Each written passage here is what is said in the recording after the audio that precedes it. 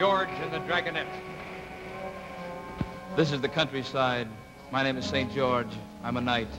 Saturday, July the 10th, 8:05 p.m. I was working out of the castle on the night watch when a call came in from the chief. A dragon had been devouring maidens. Homicide. My job. Slay him.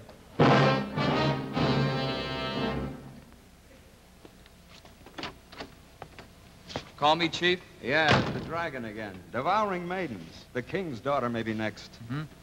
Got a lead? Oh, nothing much to go on. Say, did you take that .45 automatic into the lab to have them check on it? Yeah. You were right. I was right? Yeah. It was a gun. 8:22 p.m. I talked with one of the maidens who had almost been devoured. Can I talk to you for just a minute, ma'am? Who are you? St. George, ma'am. Homicide, ma'am. Just want to ask you a few questions, ma'am. I understand you were almost devoured by the ma'am. Is that right, Dragon? He breathed fire on me. He burned me already. Yes, ma'am. How can I be sure of that, ma'am? Believe me, I got it right from the dragon's mouth.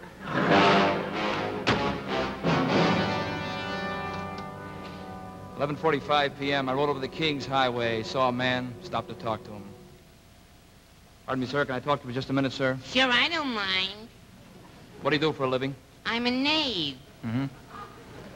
Didn't I pick you up on a 903 last year for stealing tarts? Yeah? So what, do you want to make a federal case out of it? No, sir. We just heard it was a dragon operating in this neighborhood. We just want to know if you've seen him. Sure, I seen him. Mm-hmm. Could you describe him for me? What's to describe? You see one dragon, you seen them all. We're just trying to remember, sir, just for the record. We just want to get the facts.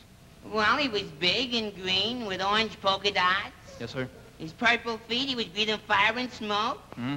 And one big bloodshot eye right in the middle of his forehead and, like that. Mm-hmm. Notice anything unusual about him? No, he's just a run-of-the-mill dragon, you know. Yes, sir. You can go now. By the way, how are you going to catch him? I thought you'd never ask. A dragon net.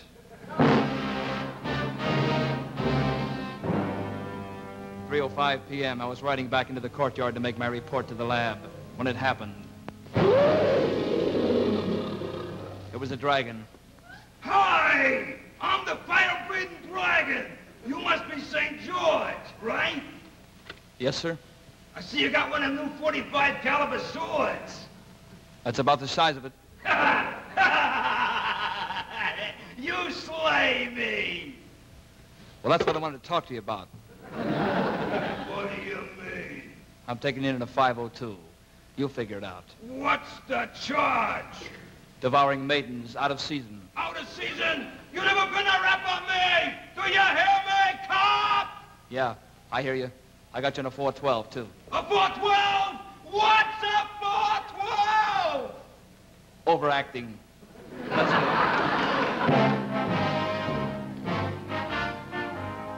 On September the 5th, the dragon was tried and convicted. His fire was put out and his maiden-devouring license revoked. Maiden devouring out of season is punishable by a term of not less than 50 nor more than 300 years.